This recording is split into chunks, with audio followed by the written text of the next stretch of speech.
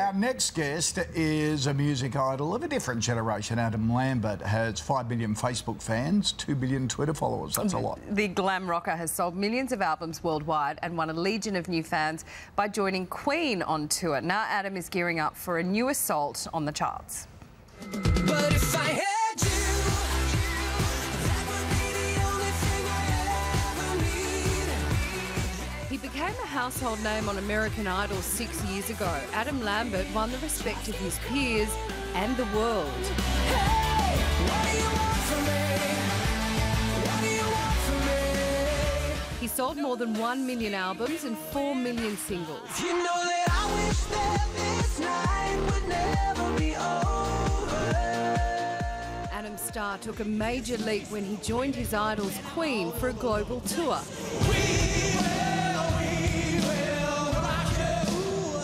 The Queen partnership cemented his place as one of music's biggest forces.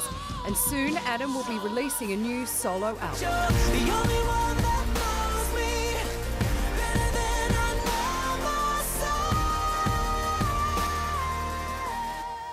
And Adam Lambert joins us now from LA. Adam, good morning. Welcome to Sunrise.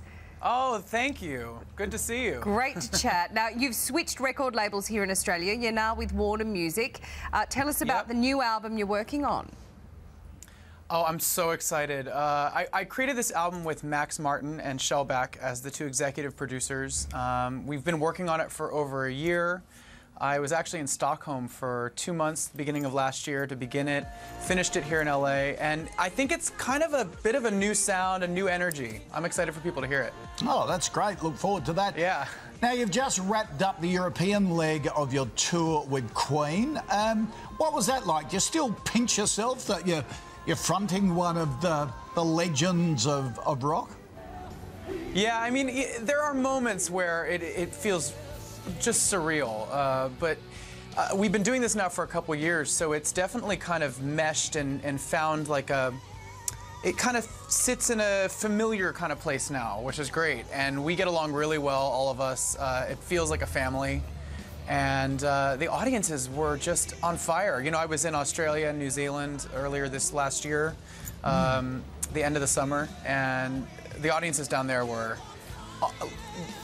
the Australian fans are just like so loving, you know? Oh, good. That's good to hear.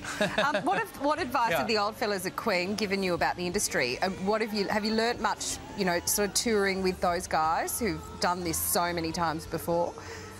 Yeah, you know, I think that what I learned from their example of kind of not taking it too seriously, you know, being thankful for the opportunity to get to create and entertain people, that trumps any sort of ego or any sort of money or anything like that. I mean, they really take joy in the fact that they get to still get up on stage. What's it like after a show? You're sort of a different generation to them. You want to go out and rage. Do they want to drink their peppermint tea and go to bed early? You know, you'd be surprised. It kind of flip-flops. Sometimes I'm the old man.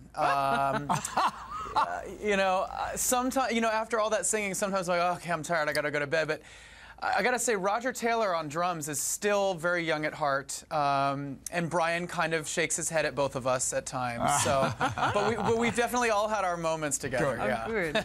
Oh, good. Now, when are you coming back? You have performed on Sunrise before, and we can't wait to have you back. When will you be back? Yeah, that was fun. I remember that. Well, hopefully soon. I have music coming out, like I said, very shortly. My first single will be coming out in a few weeks. I can't give you a full unveiling yet, but as soon as I can, I'll be down under to promote this new album. I think people are going to really love what they hear. Yeah. Excellent. All right. We look forward to seeing you. Oh, thank you. I can't wait. Good on you, Adam. Nice to chat. We'll see you soon. All right, now our next guest has an